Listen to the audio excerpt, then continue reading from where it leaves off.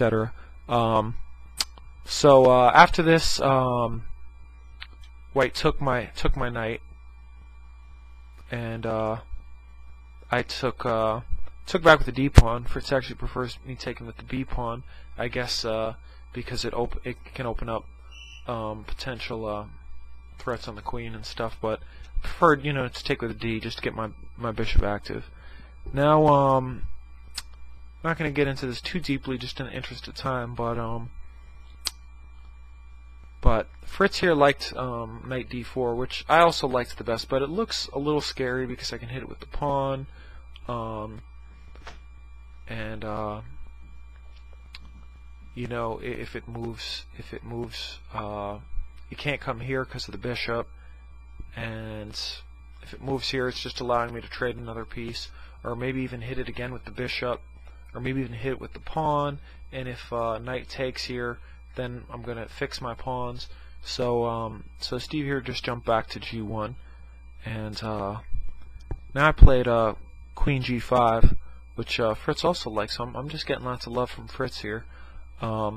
Basically, just pinning the d pawn, hitting this pawn, forcing a kingside weakness with g3. King f1 is also possible, but then White's not going to be able to castle.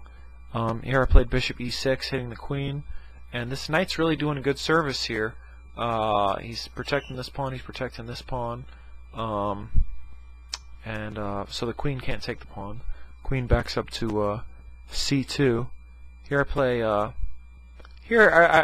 I think, a bad move. Fritz likes, all the moves Fritz likes are queen moves, queen h5, queen f6, or queen f5. I was thinking the best move would probably be rook d8, but that's not even on the Fritz's top 3 moves. I played bishop d5 here, which isn't terrible, but I don't know. I feel like I should have developed another piece, although Fritz thinks I should have moved my queen. But here I thought knight h3 was the best move, but Steve played h4. I guess trying to gain more space for his rook and his knight to come out. I played queen f6. Here he played rook h2, just getting his rook out of the discovery here. And now here I castled queenside. b3 was played, which I thought was the best move. I actually suggested this move to Steve, because I couldn't really see another plan to get developed. The idea is to put the bishop here and hit the queen, and I actually played g6 with the idea that if he puts his bishop here, I'm going to put my bishop there and shut off the possibility of c4, because I'm just going to take the bishop, queen will take, and then bishop will take, and then the rook is trapped. So he went ahead with it, and I went ahead with my idea. And here played knight e2, just trying to get all his pieces out and get to some kind of safety. Keep in mind, he's only one pawn down here.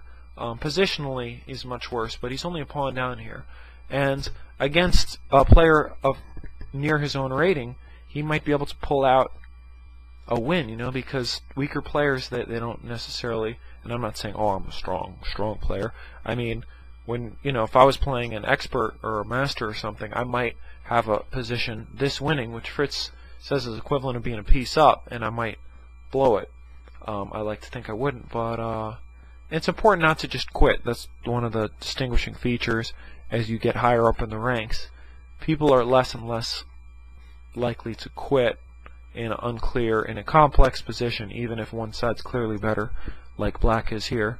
So, anyways, it's white's move. Oh no, excuse me, black's move.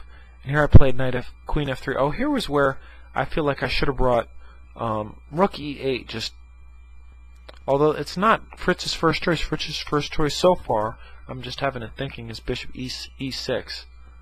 I guess with the idea of maybe swinging over here, but after I made this move, I thought, yeah, this is just not that great a move.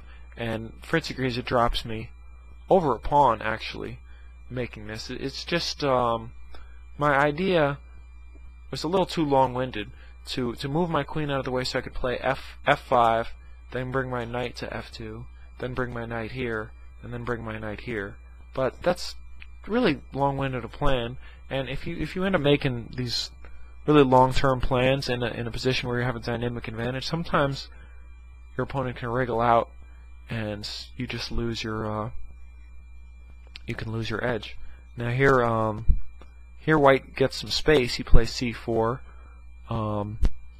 and bishop b2 seems like the only move. Sacrificial ideas here. I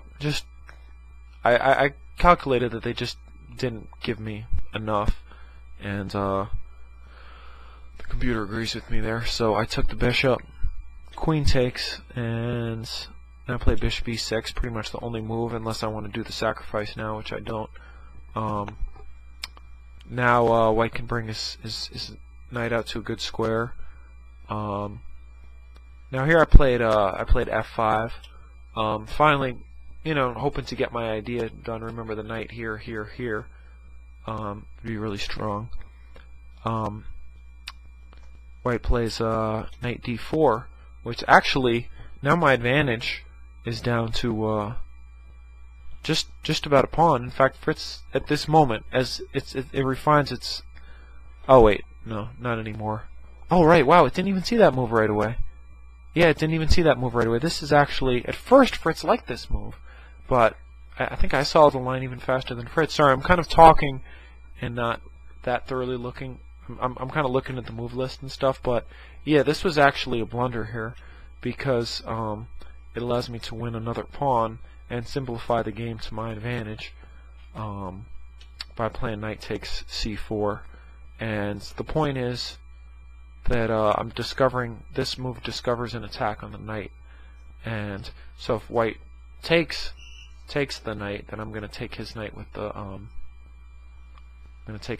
rook, and but taking the queen is even worse because I'm going to take his queen, and with queens off the board, material advantage usually becomes even more significant. It's easier to win a game because there's less possibilities of tricks without the queens on the board, because the queens, especially in the times game, although we didn't play with the clock on this game, queens are very very tricky pieces, just very hard to keep track of all their possibilities. Of course, if you think you have mating threats, you should keep the queens on the board, and if you have a much more active position, you can keep the queens on the board. But this position's kind of locked up, and this pretty much secures my win.